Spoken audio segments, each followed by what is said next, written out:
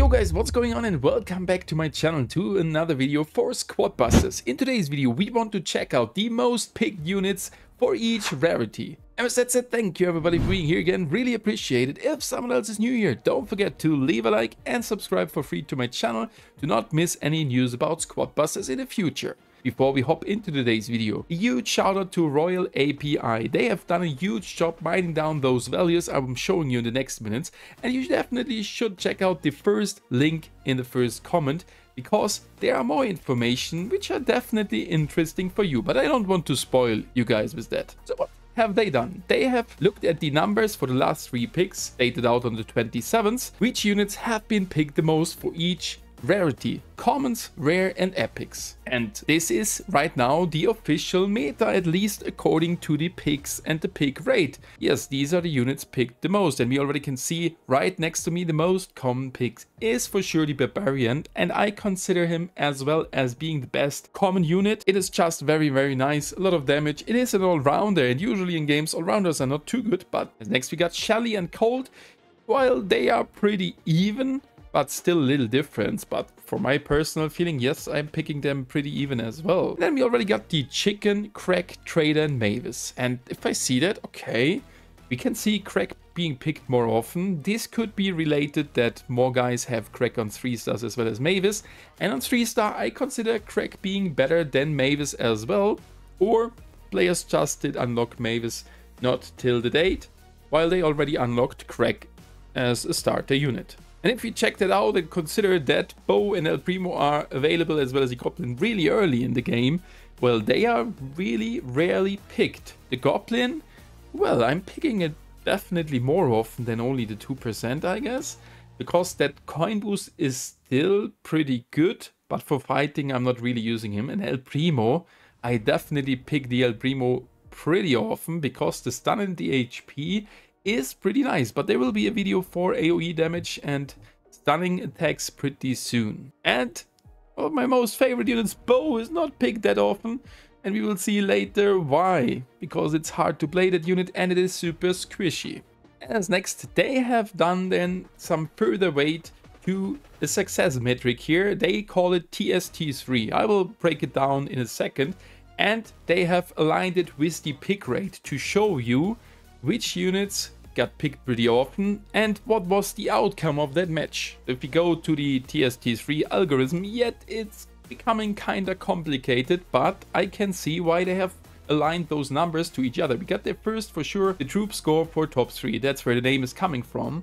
And we got here the sum over many indicators. As first, troop picks by the player of this troop. And the total troop picks by the player, that is where everything is getting divided by. Furthermore, we got the top 3 rate of that specific player and the average top 3 rate in the leaderboard. Since those guys in the leaderboard are on the leaderboard, they are giving that highlight metric there because they are that far in the progress in the game. That's why the top 3 rate of me, or normal player, or you, is compared to the total top 3 rate with that unit of the scoreboard. But a high TST3 rate does not mean that you should now pick that unit every time, but it tells you that this unit is kinda underrated, because this is a value which is comparing the pick rate towards the success rate. And there on the first position is the Trader.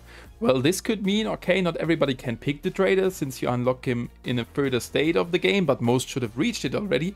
And the pick rate is 3.9. I already consider this being pretty low. And if we see Trader is an insanely good unit, and I have ranked it lately to a very high tier because it is healing you and it is converting tons of gems, and gems are the main goal in each match. As next we got the Chicken. Well, this is kinda underrated as well, and the TST3 value is 70. And then there is a pretty huge gap. That does not mean that the Barbarian is worse in this game, no. That just means that this unit is picked very often, and with that the success factor is pretty good.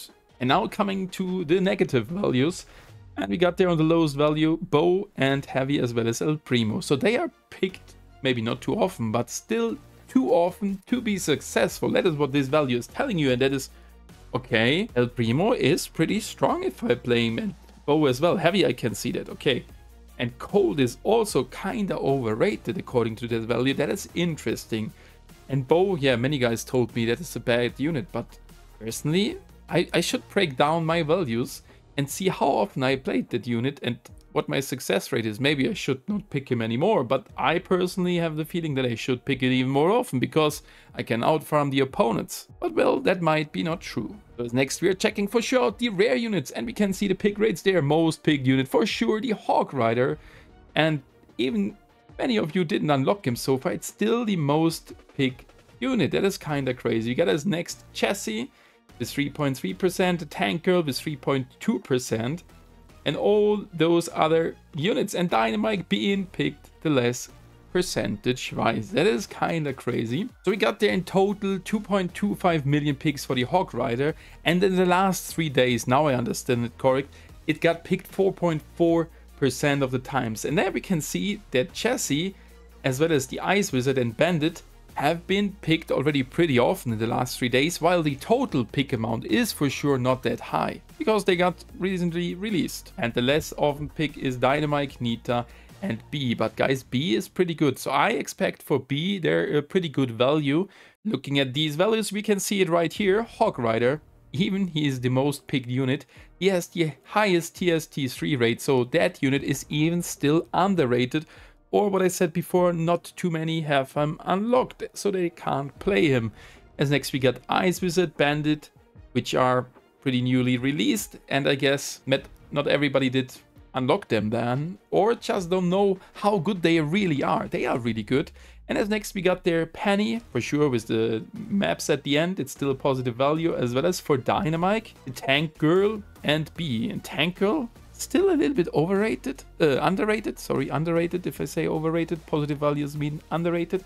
That's kind of crazy. And overrated, we got the Medic, Nita, Pam. Essie is kind of overrated. Okay, Wizard, that's interesting. Dynamite still there in a solid 6th position. If we check out now the epic units, we can see that the pick rate in the last 3 days, we got Max, Barbarian King, Archer Queen. So Max, speed is the key, guys. Speed is for real the key. We saw Hawk Rider on the first, we saw Max here on the first, and we saw Chicken being on a decent position. That's what I'm telling you guys, and that's why Chicken will be a little bit too low rated in our tier list. And we can see Dr. T being the least picked in the last 3 days, which is actually a crazy value. Furthermore, the Witch, Royal King, Mortis, and Battle Healer. So what are now the outcomes of the matches? If we see, well, Max is still underrated, as well as the Archer Queen and the Barbarian King.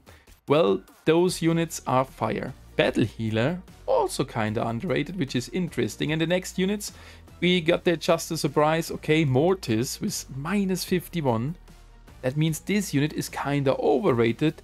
And if you picked it, it was not too likely to get to the top 3. Comparing your values to the leaderboard. And if we check out the top layer sets for the official creators, so not the super creators, they are listed here as well. I am one of them, being on the 4th position right now with a top 3 rate of 63%, which is not too crazy looking at the other guys. And the trophies for sure, that is the main indicator here. So my top 3 rate is not too crazy, but guys, just consider that we have done 80 loss positions, like 10s or 9s for the cold event when it was there. And that means if I'm not doing that anymore in the future, I guess my rate will get there a little bit better. So what are your thoughts on these numbers? I really like that they break it down. That is insane. Really appreciate their effort there, and definitely check them out. And as I don't have a code right now, definitely use the Royal AP code for supporting them for free. Thank you guys for watching this video until now, and hopefully you have enjoyed, and we will see us again pretty soon.